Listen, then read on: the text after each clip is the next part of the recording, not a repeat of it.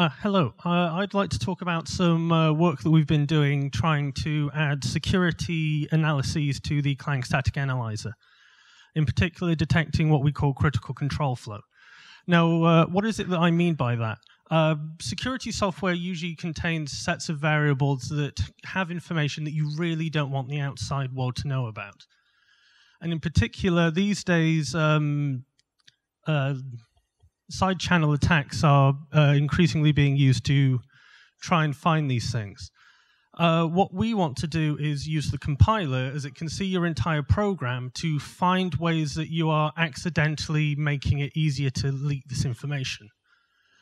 So as a simple example, if I have my secret here and I've put an attribute on it to say that this thing is important, I really don't want to leak this information. Well, you can see in this simple example, well, I have a branch here that is based on the value of that. So if you can see the execution flow of my program, you might be able to infer some information about my variable, and we really want this to not happen.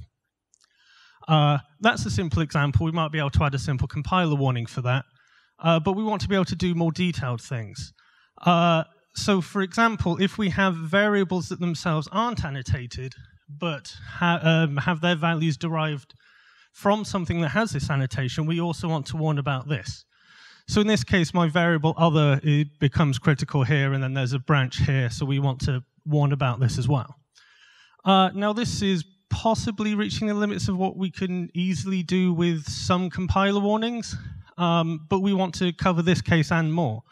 Take a much more complex example where I have a variable with this annotation, and then I pass it to another function. Now, in this case, if I pass my secret variable into this function, actually, the return value of this function should have this annotation dependent on whether the variable z is true or not.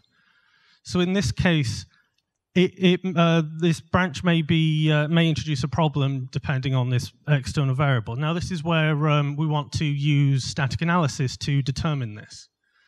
I won't go too much into detail as to what the static analysis tool does, because there have been several talks about it today. But a thing where basically the tool goes through a series of runs a series of checkers to determine if there are any problems in your code, and if so, creates bug reports. And we want to extend this. We've looked at two approaches of doing this. The first one is to extend the built-in taint analysis the built-in taint checker that's in the static analysis tool. Now, this does things like checks that user input isn't directly tied to syscalls or size arguments of C string functions, etc. And in many ways, we're doing something similar, except whereas with the normal taint, we care about the value of things for creating bugs. We care purely about the type of a variable. So we've looked down this route, and we have also looked down a similar route where we create something entirely custom. What we do is for every variable in a program, we track whether this variable has been marked as critical or has had its criticality cast away by a user. And whenever something is assigned, we look at the expression on the right-hand side of the assignment to search for any reason why we should pass on this analysis. Thank you. And we do the same thing on branch expressions, and if we find a reason at the branch statement, then we raise a bug. This is still a work in progress. In particular, we're trying to work through some issues around how we're doing function calls. We have a poster later, so if you have any questions, talk to me or my colleague Ed at the back. Thank you. Thank you.